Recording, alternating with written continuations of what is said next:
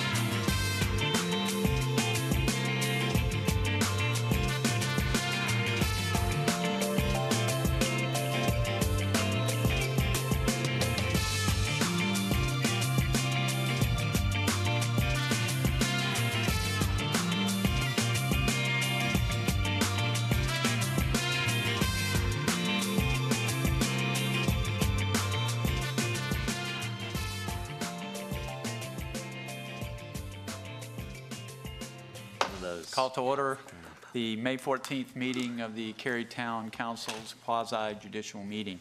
And I would ask you to join me in the Pledge of Allegiance.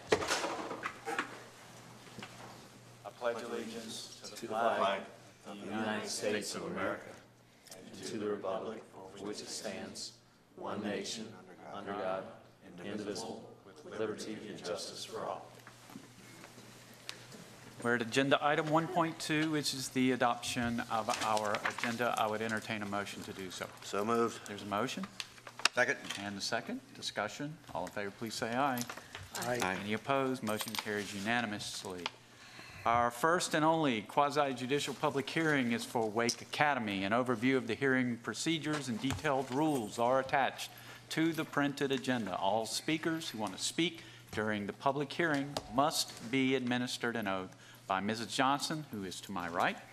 We'll pause just a moment to allow those individuals who would like to speak at the public hearing to approach Mrs. Johnson and receive their oaths. And I'm going to pause from saying or doing anything until that has been completed. Just sitting in the back. I didn't know it was time.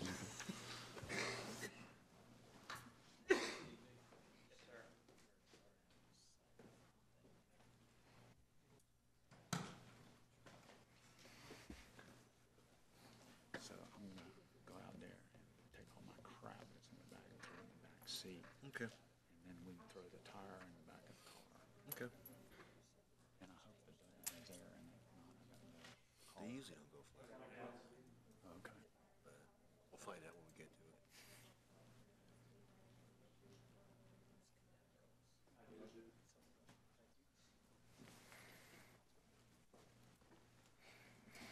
I'll now ask if any council member has had any site visits, ex parte communications, financial relationships, special knowledge, or close relationship to an affected person to disclose, starting with Mr. Yerha. I have not, sir. Mr. France? No, never, none. I've had site visits. I guess I've been to that church twice for events, and that's been years ago. But I do not think it will impact my decision-making whatsoever. Mr. Smith? I have none. I have not. All right. Based on the disclosures you have heard from council members, I'd invite anyone to the podium who's been sworn in to speak if you have an objection to our participation in this hearing. Seeing no one, will continue. I'll open the quasi-judicial hearing. Mr. Loveland of our staff will introduce the hearing. Welcome. Good evening, Council. This is a request by Wake Academy for a special use permit for a school located at 107 Quaid Drive. This is a 11.5 acre property located on the south side of Quaid Drive west of the intersection of Evans Road and Quaid Drive, Quaid Drive being a local street, Evans Road being a thoroughfare. As far as the surrounding land uses, you have a manufacturing land use to the west, have vacant land use to the south, multifamily residential to the east, which is across Evans Road, and an assortment of commercial and commercial service uses on the northern side of Quaid Drive across from this site. There are no existing transit routes in the proximity of the site. Town of Cary GIS does show two stream buffers on the site, one along the western property boundary, one running along the southern property boundary. The site is located in the Silverton PDD, Plan Development District. The zoning translates to the equivalent of Office Research and Development District under the current LDO. The Office Research and Development ORD District does require special use for schools in this district, which is why the applicant is before you today. This is an existing aerial of the site. As you can see, there is existing development on the site. The church, Cary Church of God, has built a 59,000 square foot building, which they are using for their religious assembly use. There is also, that's not showing on this aerial, a communication tower on the western end of the parking lot, which has been constructed and will be in use shortly. The applicant is not proposing any changes to the exterior of the building, nor any changes to the site itself.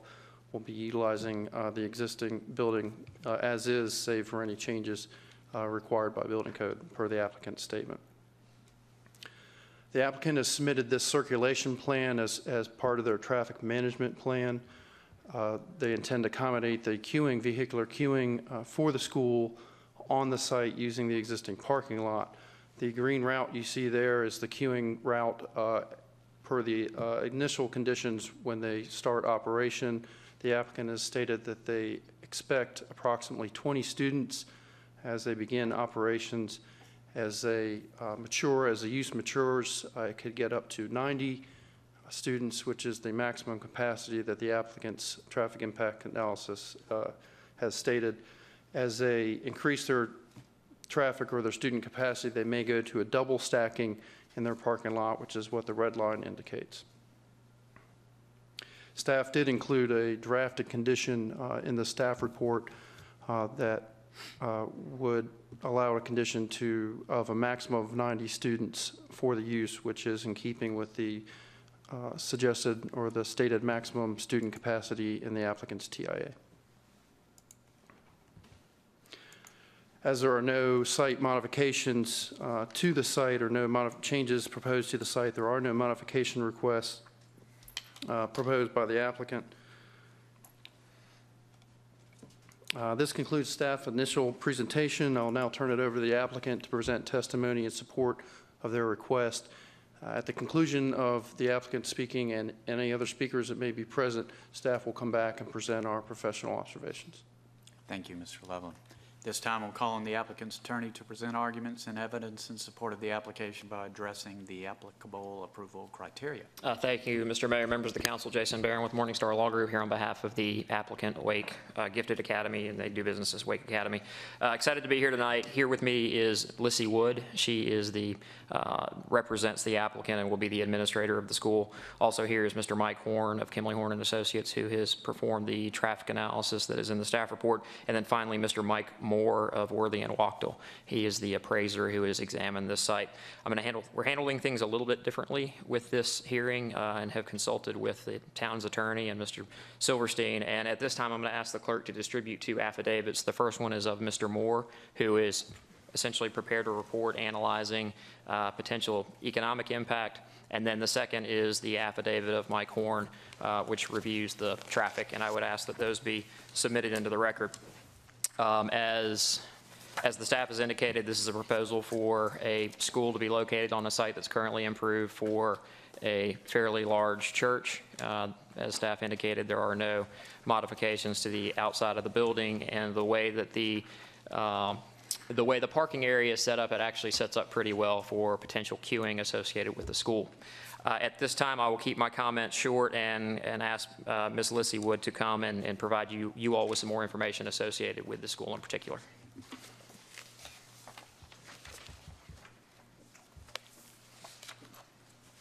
Hi, my name is Lissy Wood, and I'm applying for a special use permit for a small private school in Cary for academically gifted students.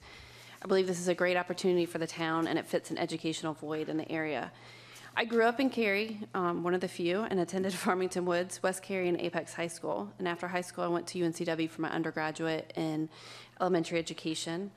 I moved to Charlotte for a year and taught there, and then I came back home and taught at Adams Elementary for 3 years and Turner Creek Elementary for 7.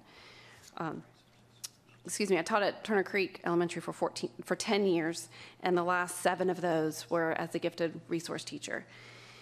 During this time, I also attended NC State to get my master's in instructional technology and ECU for my gifted certification for education.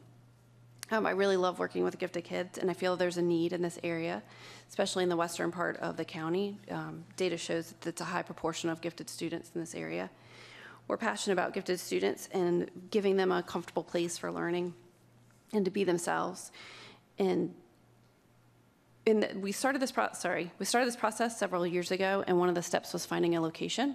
We reached out to several churches in the area, and because they often have classroom space that's set up for children that they don't use during the week. One of the churches that responded was Cary Church of God, and they have 3 classrooms that's perfect for our use. They're on the ground floor, and they were already equipped to be for elementary age children. We are doing nothing to the structure, nothing to the outside, nothing to the inside. We are just coming in to what's already existing. If you look at the building floor plan, the church office is on one side of the building, and we will be located on the opposite end of the building. There's secure doors in place on each end, and then there's another second set of secure doors from there, from the parking lot. Each end has its own parking lot, so we will not be disrupting the church at all, and during the week, they do not use the facilities during the day. They have plenty of space, as noted before, for the carpool line, and noted in the traffic report, we won't be interrupting the flow of traffic at all off Evans Road, Cary Parkway, or Quaid. In addition, I think the location of the church for the town of Cary for us is perfect. We won't impact traffic at all. It's easy to access, and we can utilize a lot of the local businesses for our school. Next year, currently we have 16 students enrolled, and we have a max of 30 students for the first year, but again noted, we anticipate 20 students. In the few years, we'll grow to 45 students and continue growing through middle school age children as they grow, and up to 90 students. And we also we have 2 teachers employed and 2 part-time employees. I prepared the statement and swear that everything in the statement is true and correct. Thank you.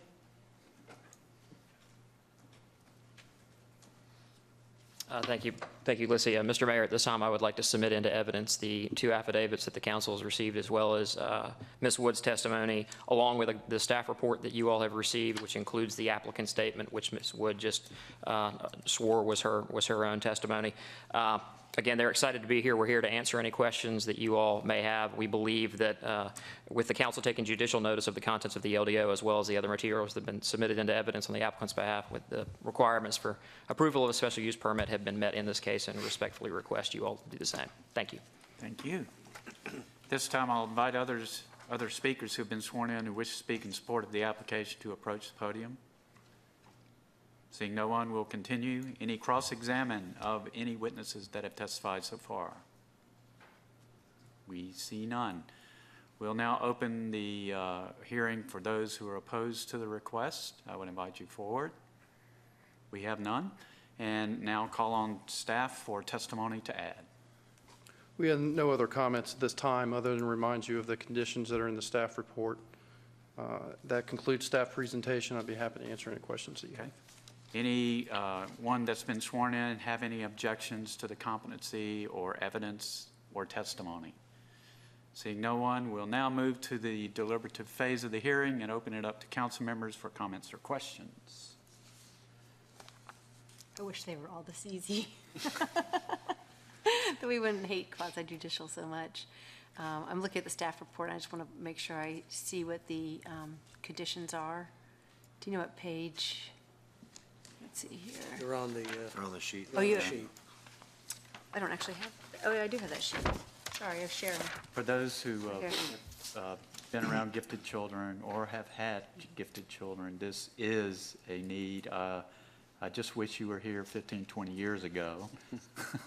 I remember struggling to find a school for my daughter, and we just accepted the best we could find, but we did not find a school for gifted children that was acceptable. So I do think that this really fills a need that we have in this area. Yeah, I would agree. I mean, we went through our little struggles with our first daughter. Harold, you probably remember that, because at the time I was on the council, and just trying to find accommodations for a child who was a ready learner but not fitting into the classroom environment perfectly. So that's wonderful. I'll go ahead and make a motion to approve the request with the conditions listed below on this paper. Do I need to read them out? You can, if you reference the conditions on that particular document, that would be satisfactory. Okay. And that's my motion. Okay? Second. There's a motion and a second. Discussion? Everything in order, Mr. Silverstein? Yes, sir. Okay, all in favor of the motion, please say aye. Aye. Those opposed? Motion carries unanimously. And if there's no other business, I'll close the public hearing. And we have a closed session, and I would entertain a motion to go into closed session. Mayor, I'll make a motion pursuant to GS 143-318.11A4. I move that we hold a closed session to discuss matters relating to the location or expansion of industries or other businesses in the town, including agreement on a tentative list of economic development incentives that may or may not be offered by town in negotiations. Second. There's a motion and a second. Discussion? All in favor, please say aye. Aye. Those opposed, motion carries unanimously. We are in the closed session. Had to make.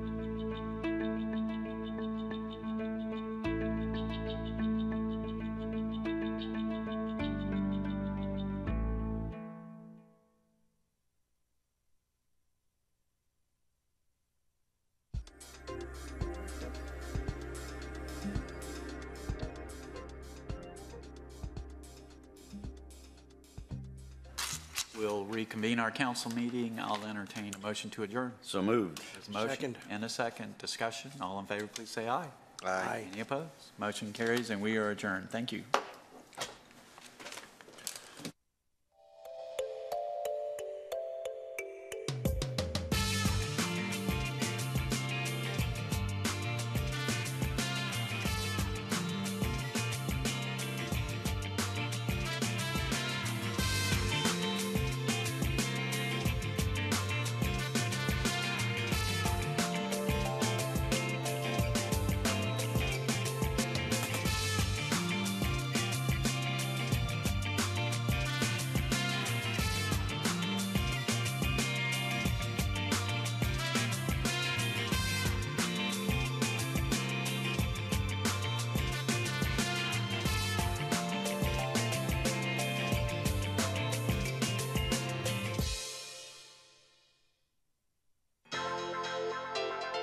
This has been a production of Cary TV. Visit the Town of Cary's website at townofcary.org.